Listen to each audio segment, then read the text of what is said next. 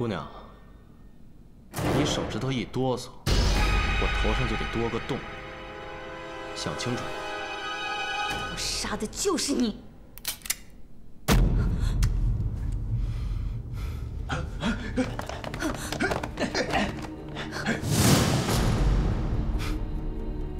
想杀我？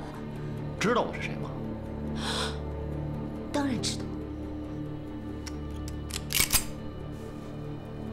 这把枪可是有子弹的，说说吧，为什么要杀我呀？谁让你串通日本人的？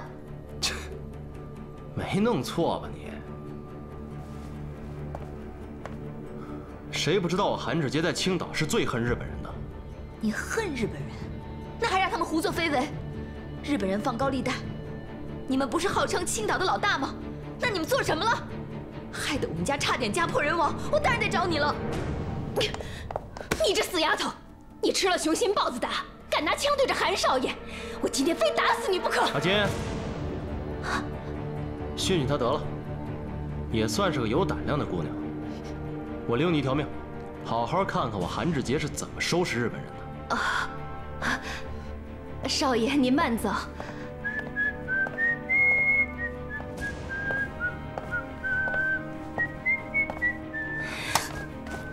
韩少爷这叫好男不跟女斗，他饶得了你，我饶不了你。给我带下去！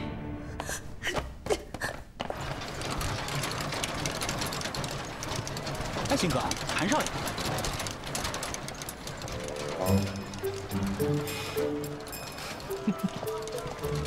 你这闲着没事儿，在这等谁呢？等厉大署长啊！等我啊！上车，给你个发财的机会。别闹，我这巡逻呢。巡什么逻呀？装模作样的。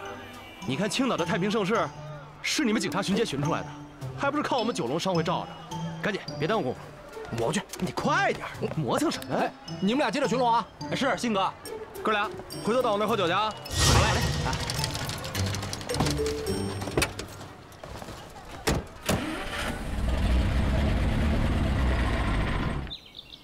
你怎么这么不冷静啊？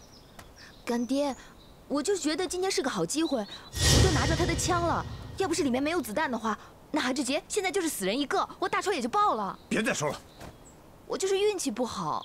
运气不好，你能活着回来就已经烧高香了，大小姐。兰儿啊，我跟你说过多少次，让你不要冲动，不要冲动，你就是不听。不是说好了吗？你得先让韩志杰喜欢你，利用他干掉曾念安他们，最后再干掉韩志杰。你说好容易才到了金炉做工，这么一下那不就前功尽弃了吗？反正我也回不去金楼了。干爹，你再帮我想个办法，那咱们以后该怎么办啊？要不这样吧，还去孙老板家做工。他毕竟是商会的商户，他家的码头也是韩志杰罩着的，兴许会有机会。我都在孙家干了1年多了，那韩志杰连面都没有露过一次。再说，孙太太人是挺好的，可是她先生……啊，我明白了。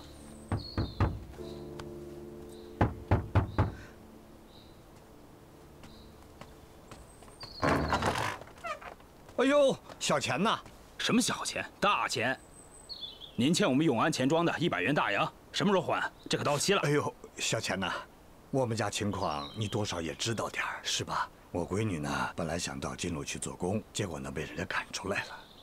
儿子呢又是个哑巴，拉洋车做点苦力挣点小钱，只够糊口的。要么您再宽限几天？不是我不宽限。你也知道，这钱庄是日本人开的，我能理解你，日本人能理解你吗？你还真想让这大闺女去给日本人抵债？哎，使不得，使不得。哎呀，小钱呐，我们是没有办法了，要么您给出个主意。这样吧，老金那边有家赌场，也是稻川社开的，工钱也不赖，里边都是些有头有脸的人，小费也够你赚一笔的了。让你闺女下午去试试。好，赶快把钱还上。好的，一定还，一定还。走了。哎，你慢走慢走，小钱，慢走啊！哎，好好好。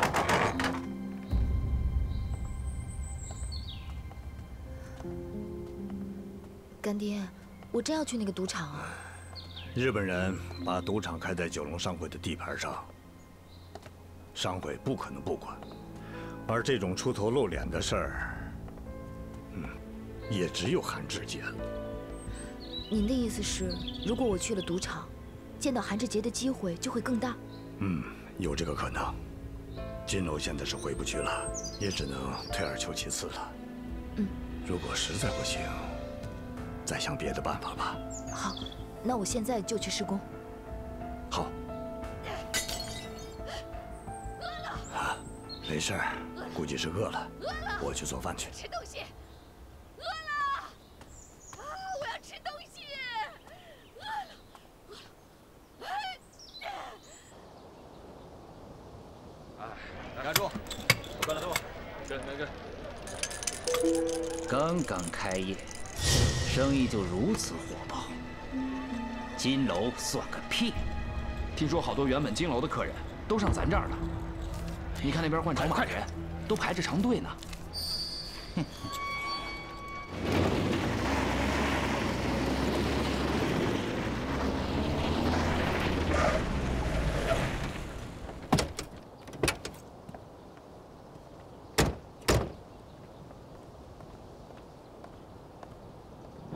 道川娱乐场。哎，志杰，你不是来砸日本人场子的吧？小鬼子在咱地盘上开赌场，连个招呼都没打，那我能同意吗？哎，你同不同意的，你也不能光天化日之下砸人家场子呀。再说他们是玲珑组召了的。我砸人场子干嘛呀？我就是来玩的，赢了算你的，输了算我的。走。你怎么平白无故的领我来赌钱呢？你不是不喜欢赌博吗？我是不喜欢赌，但我愿意跟日本人赌，我就跟他们玩，玩死他。你看你。还说你不是来砸场子的，你两个眼睛都冒火了。喷什么火呀？我今天让你看看什么叫艺高人胆大。江经理，金楼的韩少爷来了。该来的还是得来，去看看，这韩志杰他是不是三头六臂？不行，我穿着警服呢，我不能进去。哎呀，走吧。不能玩还不能看呢，走！你，哼，这日本人就是怪啊！不是刚开业吗？就不接客了，什么意思啊？哎呦，韩少爷，久仰久仰，鄙人江云国这儿的经理。侧田君，不用紧张，这位就是九龙商会的执事。昨天，你们的人过来找我们的麻烦。今天韩少爷还是过来找麻烦的吗？我来玩来，我找什么麻烦呢？我倒是怕你们自己给自己找麻烦。此话怎讲啊？我们赌场刚刚开业，与贵帮会素无往来，麻烦又从何而来呢？麻烦在你们不守约定，不懂规矩，井水犯了河水，这手指头捅进别人的鼻孔里头还不打招呼。你们这道川社未免也太目中无人了吧？九龙商会再大，只不过是一个商会而已，竟敢要求我们道川社守什么规矩？哼，真是笑话！我们道川社不想与你们九龙商会为敌，我们只是做自己的生意，只是贵帮会胃口太大，自己和自己过不去，我爱莫能助。看来你们道川社是真不把九龙商会放在眼里啊，那就是没得谈了呗。送客。哎，别着急呀。本来我今天也不是来谈的，我是来玩的。怎么着？给你们送钱还不欢迎啊？欢迎，我们欢迎每一个客人。韩少爷，请。走。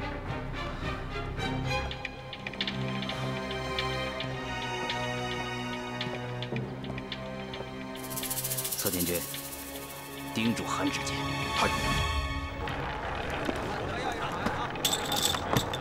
怎么样？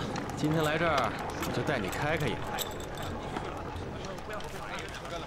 换5000大洋筹码。你疯了？算了吧。来都来了，怎么能算了呢？嗯。那好吧。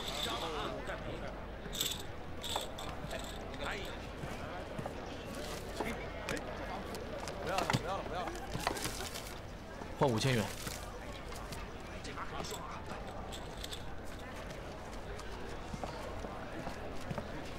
韩少爷，换来了。嗯。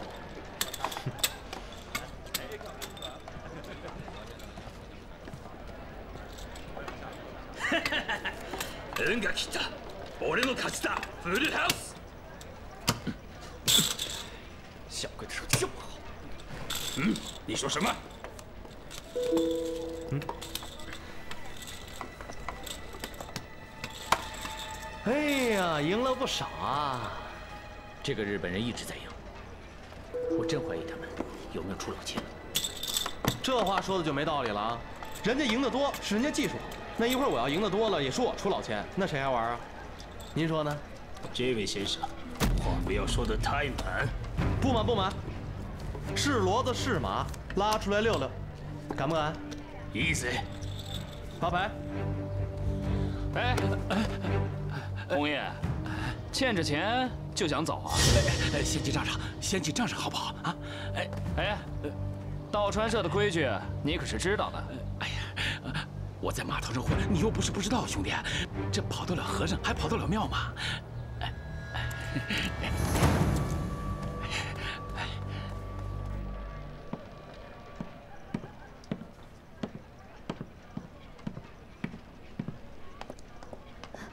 领班，我都画好了。行吧，你就给客人上酒，听好，托盘要拿稳，一滴酒也不能洒，走路脚步要轻，快起快落。给客人上酒的时候，不准看客人眼睛，听见了没有？听到了。你给我听好，试用3天，出一点点差错，你就别来了。我明白，你放心好了，我会好好干的。去吧。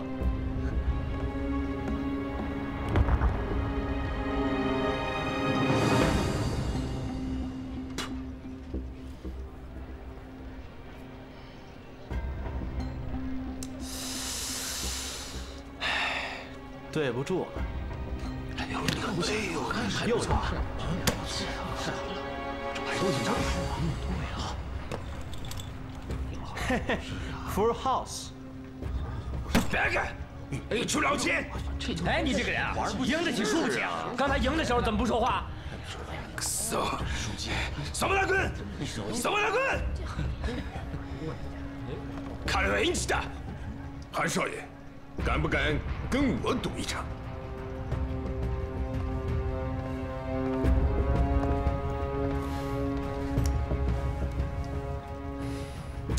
你想跟我赌啊？可以啊，那我就得提点条件了。这小伙子发牌不错，你的人嘛，这2打1好像有点不太公平。那你说怎么样才算公平？端酒那姑娘，她来给咱们发牌，怎么样？你是客人，我听你的。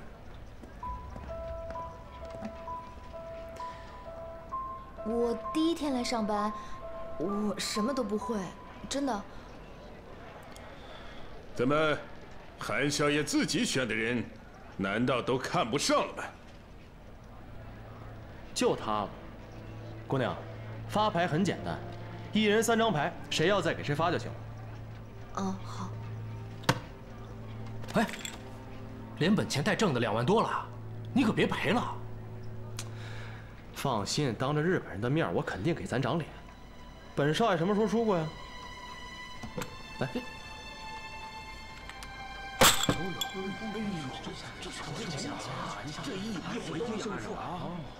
一把定输赢，敢不敢？好，我奉陪。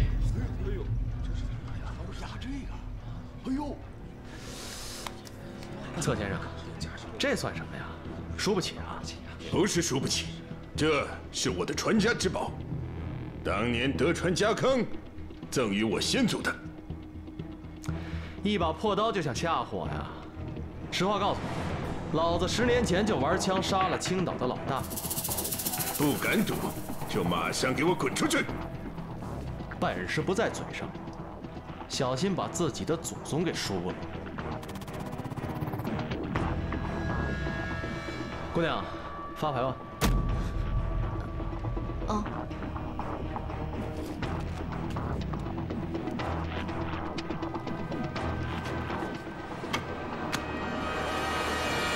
等等，换新牌。好。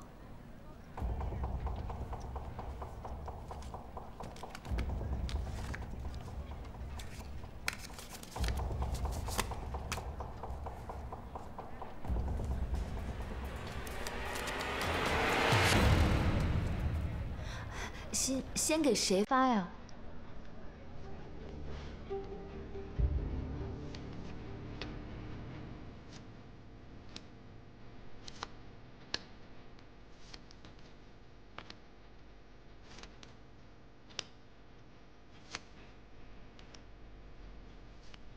哎，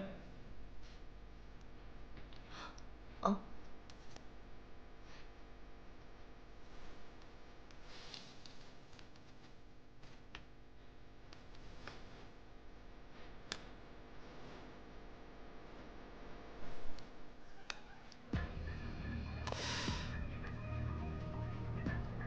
嘚瑟了，玩大了吧？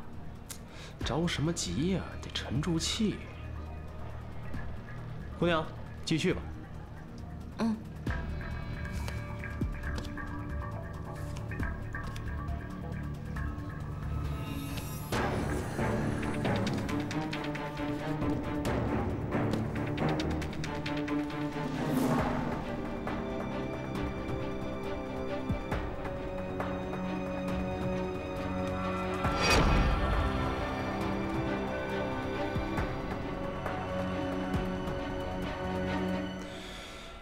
继续。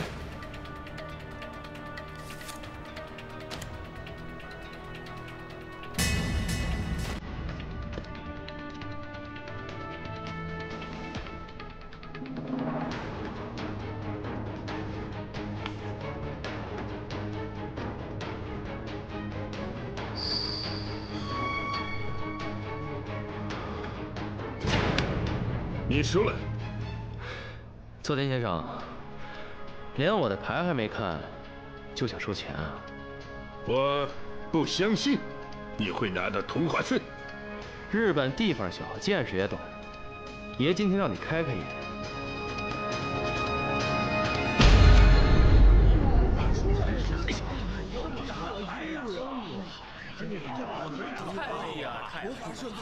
你出老千！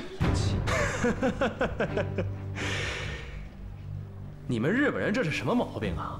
都爱耍赖啊！怎么我一赢就是出老千？那要是你赢了呢？怎么算啊？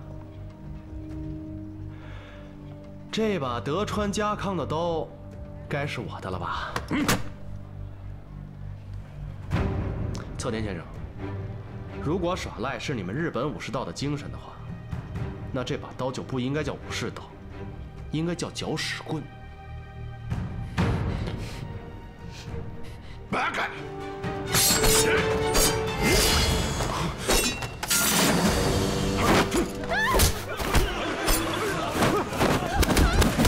你没事吧？等着，别动。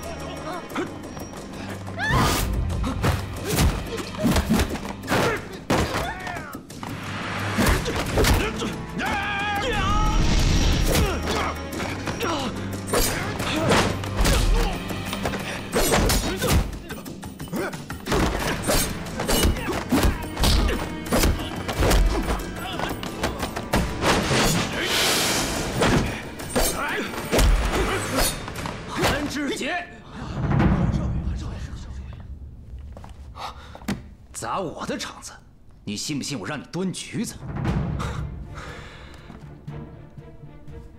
我砸你场子？哎，你们可都看见了啊！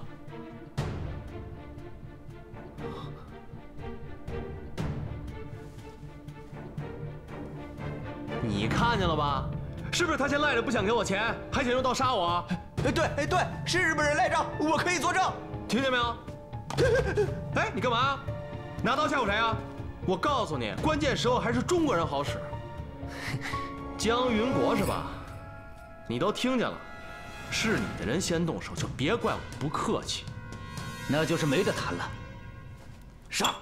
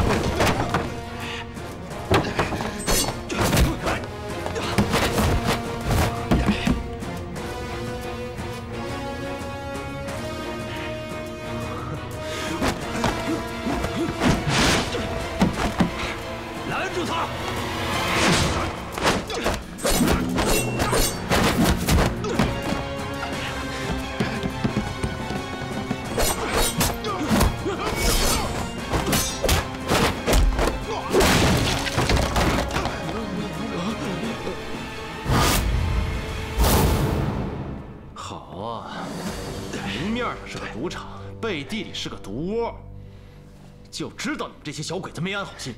我们不做，也会有其他人做，只能怪你们东亚病夫喜欢这个，怪不得别人。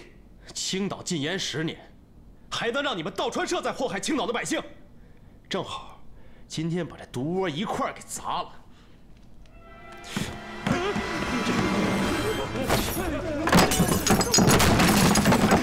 我看你是找死！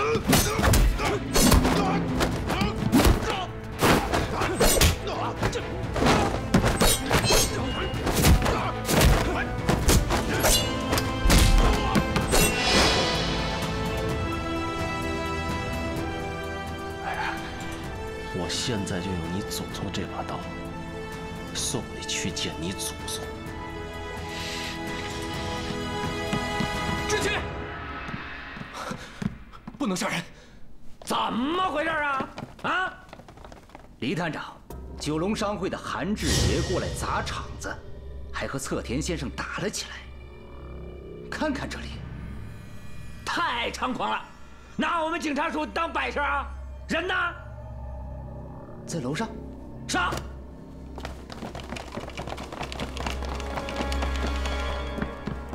李探长。后面有货，明白？怎么回事？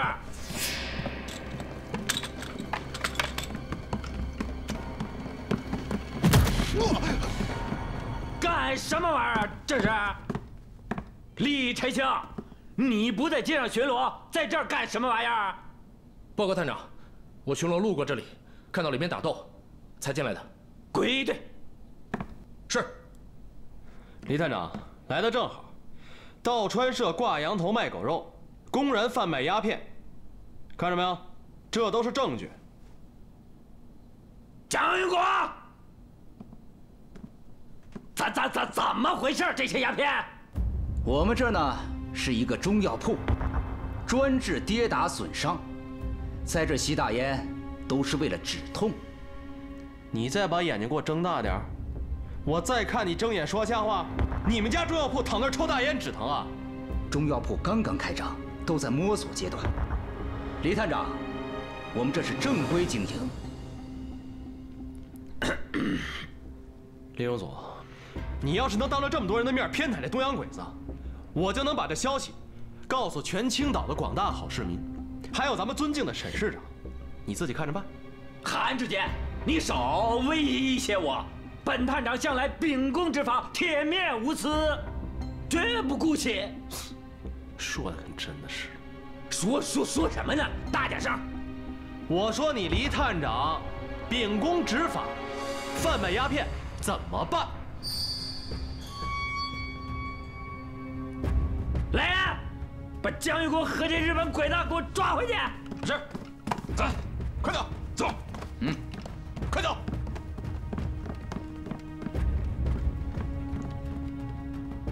和安质检、追捕鸦片、维持治安是我们警察署的事儿。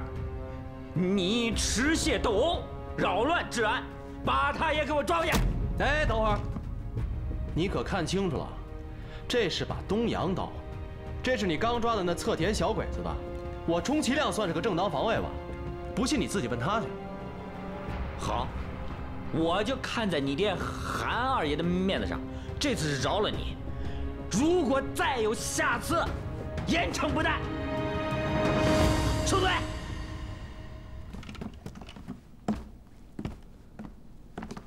哪儿冒出来这么个货？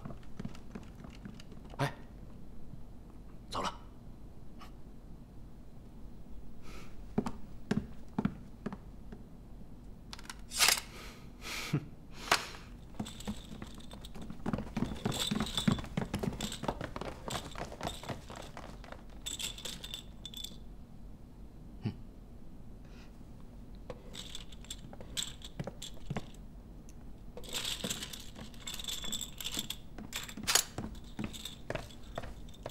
韩少爷，您的这些筹码我给您放到哪里去啊？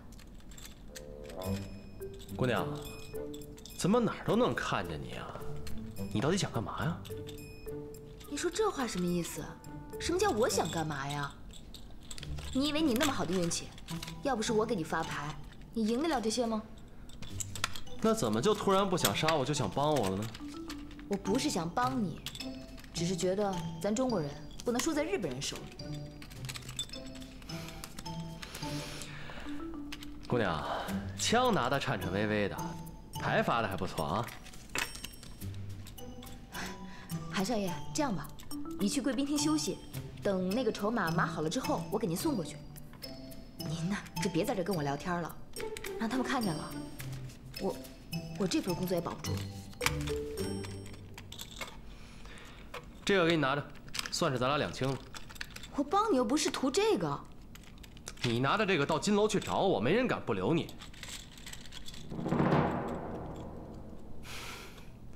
反正筹码放这儿了，去不去是你的事儿。你不会真想在这儿伺候小鬼子吧？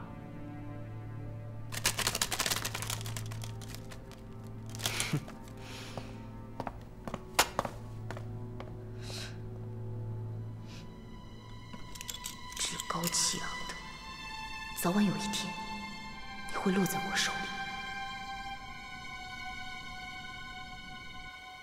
哥，干爹，兰儿，干爹，快来帮帮手！哦。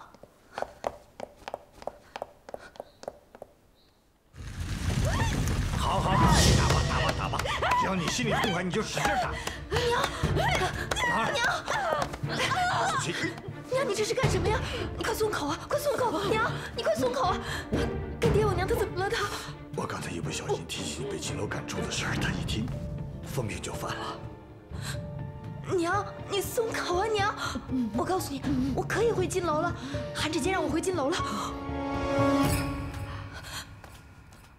我可以回去了。真的，我没骗你，千真万确。骗子！我来，你看，这是他给我的。他跟我说了，明天我就可以回金楼上班。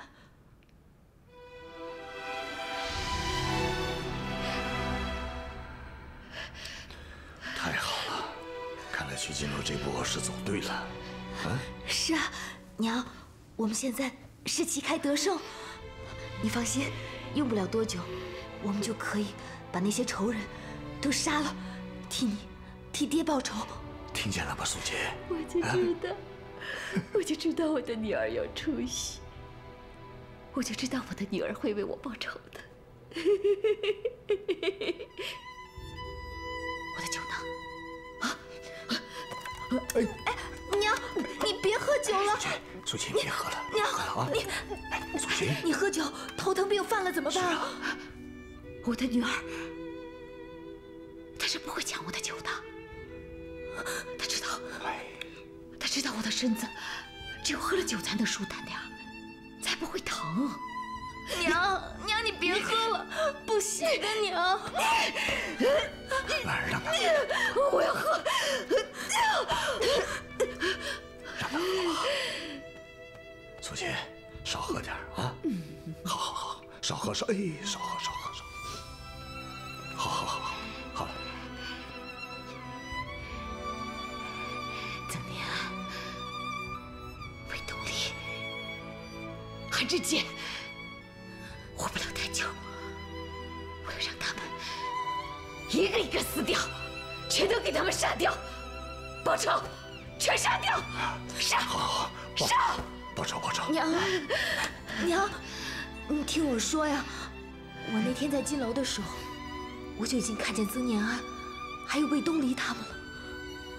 我看到他们了，我一定要找机会，我一定给你们报仇。你为什么不杀了他们？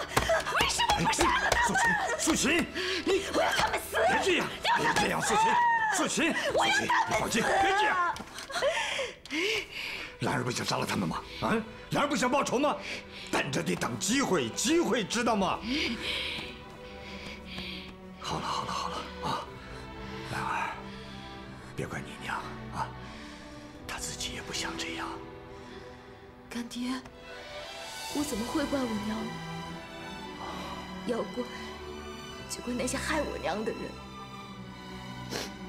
他把我娘害成这个样子，我恨不得现在就把他们给杀了。饭这一口一口吃，报仇的事儿你也别太急了，还得从长计议啊。可是我娘现在她这风就又上来了，她不会有事吧？不会有事的，歇歇就好了，歇歇就好了。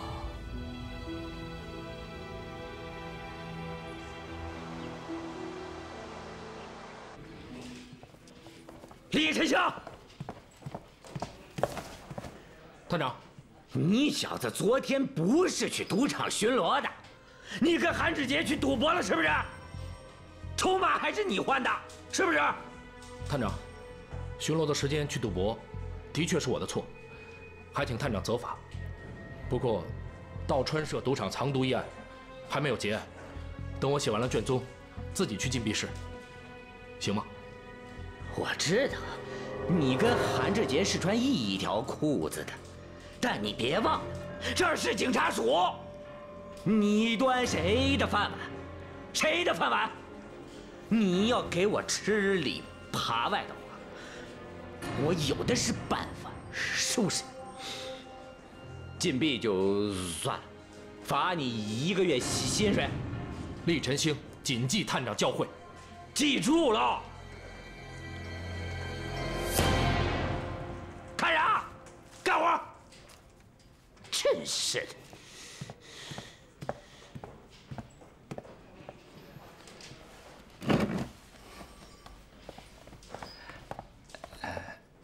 鑫哥，你咋还敢顶撞他呀？有什么不敢？是他自己挑事。队长，您还写案卷呢？甭写了，刚才抓那几个道川社的，都被李荣祖给放了。什么？放了？啊！李荣祖，他就是个汉奸，卖国贼。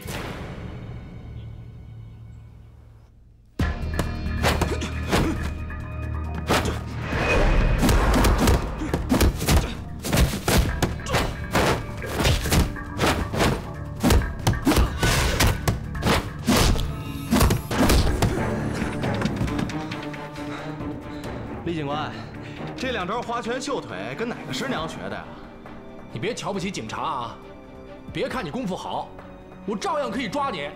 来，看看你今天有没有这个本事。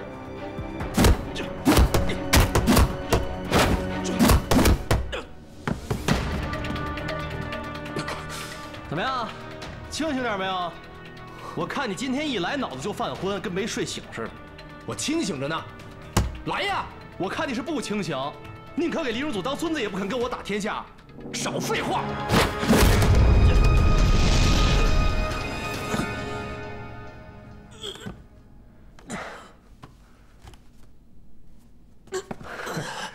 ！1、2、3，赢了。哎，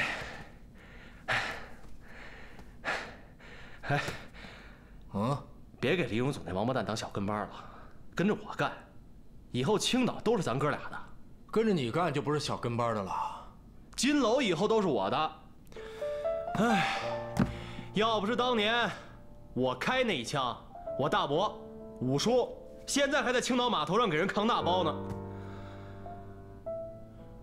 哎，以后我做金楼，码头就全交给你，那整个青岛以后都得是咱哥俩的。志杰，知道蒋委员长是怎么成功的吗？我管他怎么成功的。当年蒋委员长是一手抓着国民党，一面靠着青帮杜老板，黑白两道左右逢源才成的大事。咱哥俩要想拿下全青岛，必须各走各的道，然后兄弟联盟，没有拿不下的山头。阿庆，你要真有这个心，我早晚让你坐上黎荣祖的位置。以后我就是委员长，你就是我的杜大老板，一言为定。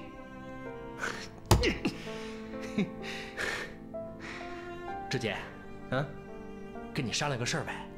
说，让我打倒你一回呗。这还要我让着你？有意思吗？就一回，然后我告诉你一个重要情报。你能有什么重要情报？怎么总瞧不起人呢？行不行吧？行，圆你这个愿望。不能打脸，不能打下边啊！哎，等等，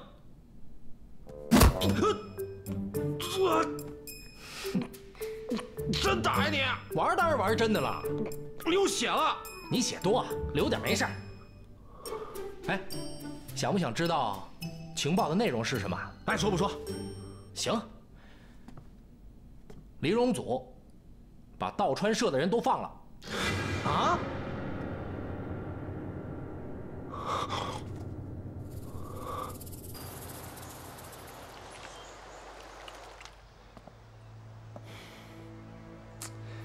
这既然黎荣祖把他们给放了，大烟馆肯定还得开，烟土肯定断不了。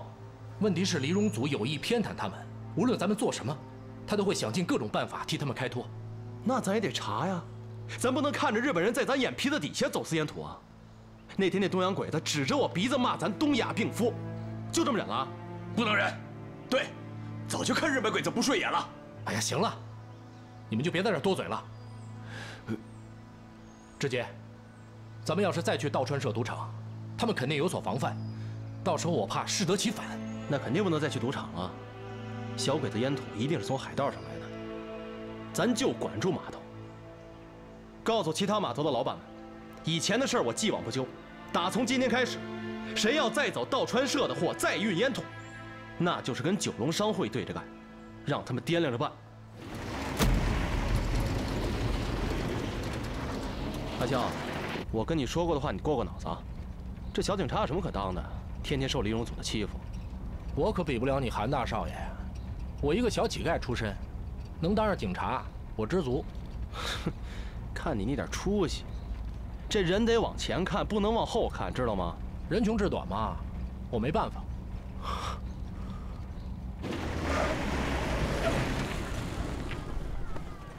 你停这儿干什么？送我回警署。知道这是哪儿吗？知道。出去。码头苦力住的地方。我以前就住这儿，要不是10年前那一枪，现在可能还在这住着。哎，也没准早让那姓薛的给我和我爹干掉了。哼，那你可别忘了，要不是我给你带路，你能杀了薛安泰吗？你能当上金楼的大少爷吗？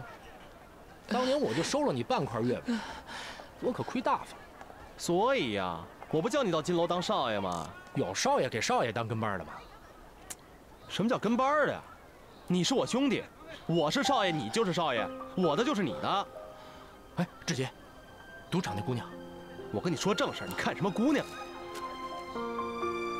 给你的，谢谢。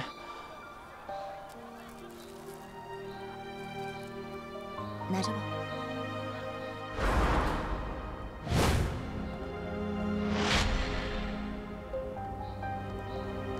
爹，娘，等一下。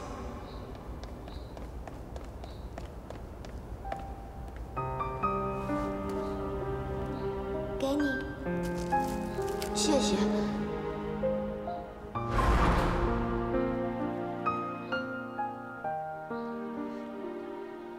志杰，你忘了，我跟你说过，小的时候我在金楼要饭，薛家的小少爷每天都给我糖吃。